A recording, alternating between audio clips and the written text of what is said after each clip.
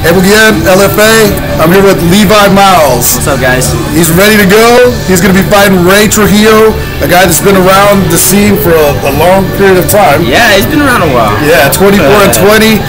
They're going to be fighting May 25th at the Bond Factory. It's always an exciting fight. He's a fan favorite. Levi's a fan favorite. Yeah, he's definitely one of the guys that brings the action. I try to, man. That's my style, man. I like to not just please the crowd, but I like to leave a memory in people's memory banks. I want them to come watch me next time, man. Oh, most definitely. Yeah. Most definitely. It's always an exciting time to come watch Levi. And then so 8-3. You're coming off 2 wins. Yes, sir. Okay, so you had to go out to Louisiana. Yeah. Is that correct? Yes. I had one out in Louisiana against. Trying to think of his name now. Decision victory. Yeah, it was a decision victory. He's a tough, hard fought guy, man. Yeah, it was good though. It was a good win for me. A good win against a 4-0 kid who's got some promise, and actually, he shouldn't be.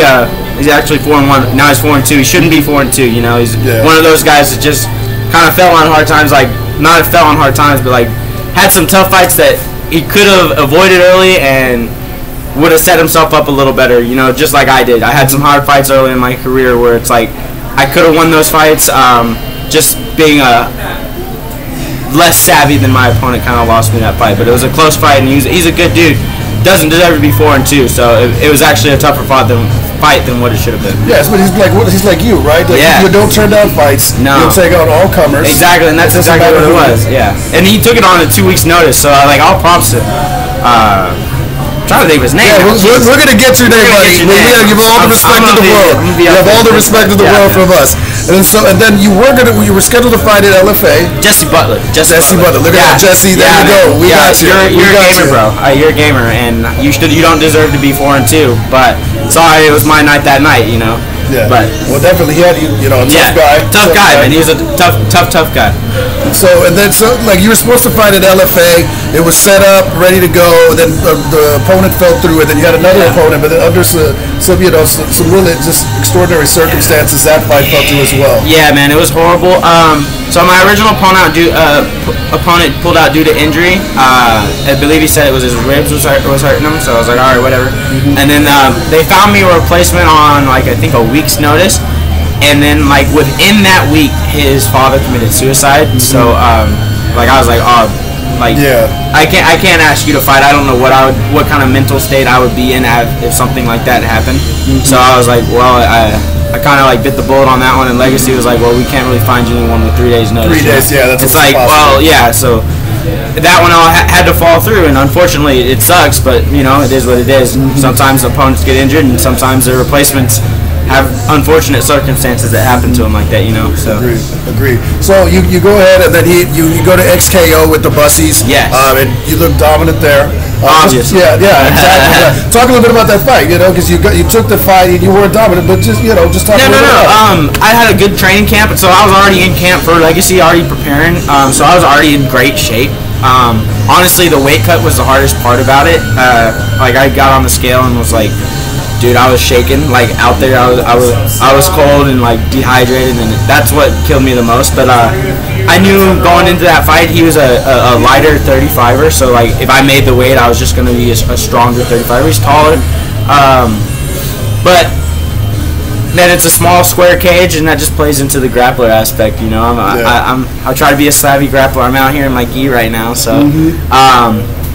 But yeah, just going into it, that was the game plan. Pressure forward, take him to the cage, and he actually gave up his back a lot easier than I thought he was going to, and I sunk my hooks and got the choke right away. That's pretty much all she wrote. If you all she wrote, all she wrote, man. If it not always, but I Edwin Figueroa, he had some really good, awesome back defense, in mind in his fight. So that it's not always all she wrote, but I try to make it a point. If I can take your back, I get the finish and I get the win.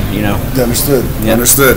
So now you got Ray Trujillo. He's 24 and 20. He's fought for Legacy. He's fought for just about every promotion.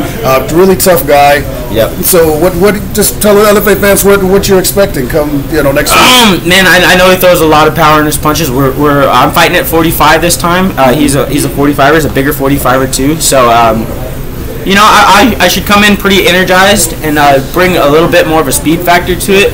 I gotta watch out for his power. He's got some power behind his hands and his punches. He's just, like I said, he's naturally bigger. But all in all, like, Ray hasn't changed too much in what, like, I've watched of his 40 fights. You know, I've watched almost like all of them, and I haven't seen too much of a growth.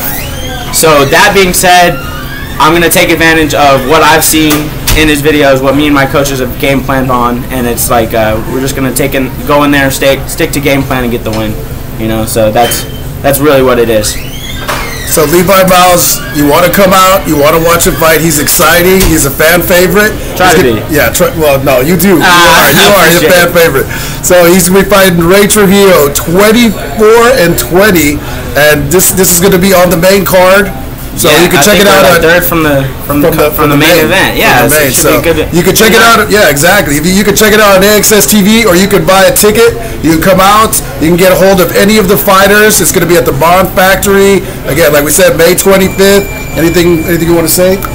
Just a shout out to my sponsors, my gym back home, Mogro Jiu-Jitsu, all my fans, everyone that supports me, my mom, my dad, my girlfriend.